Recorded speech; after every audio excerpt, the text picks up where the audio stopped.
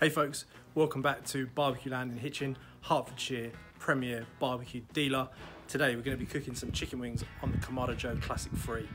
All you're going to need for this is an Angus and oink rub and a Lane's barbecue sauce. So in a minute I'll show you how we're going to prepare the wings, and then we're going to fire it up and slow it down on the Kamado Joe Classic 3.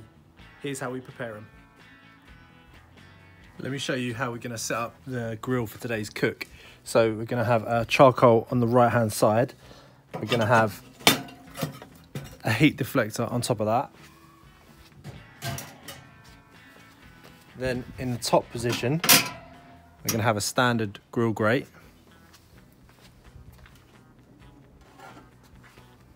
And then we're going to have the searing grate at the bottom.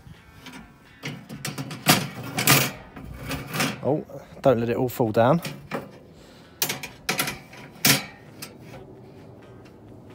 So we're going to get some indirect cooking done on this side, and then when we're ready to sear the chicken wings, we're going to place them down on the cast iron grate, which is closer to the fire, so in theory we'll get nice and hot and we'll get some nice charring on the outside of the chicken.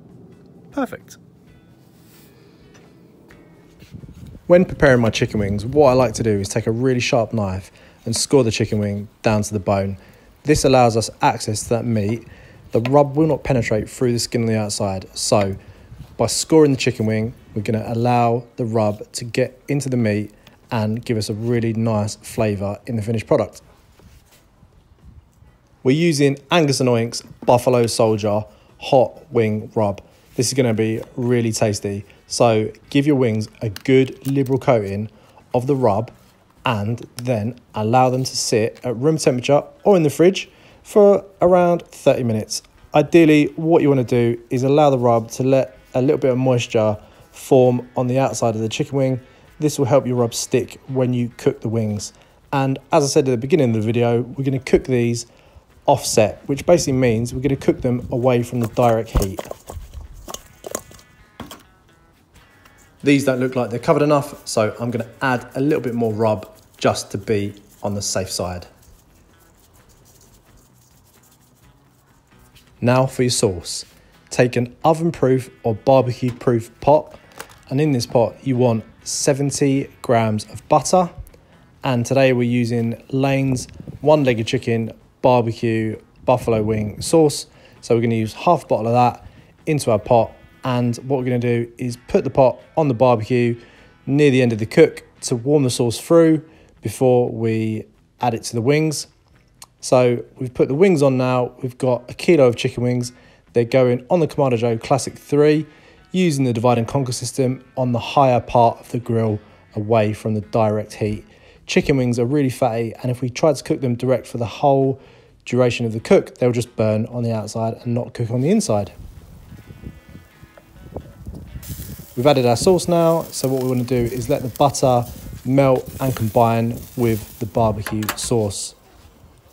We're running the grill today at around 180 degrees Celsius, and the chicken wings are nearly at that magic 75 degrees Celsius, which means they're nearly safe to eat and they're nearly done. So we're going to put them down on our cast iron grill grate just to crisp up that skin and get a nice little bit of colour on the outside of the wing.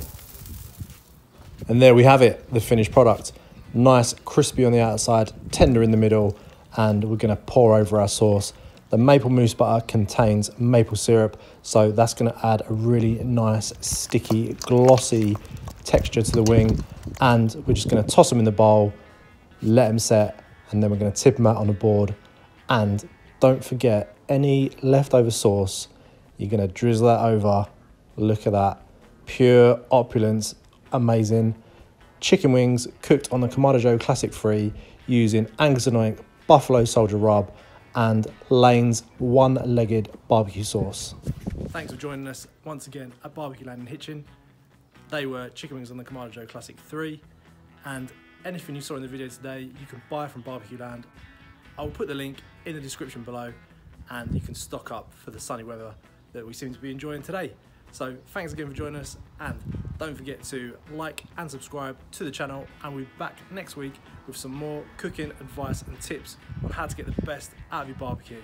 See you later.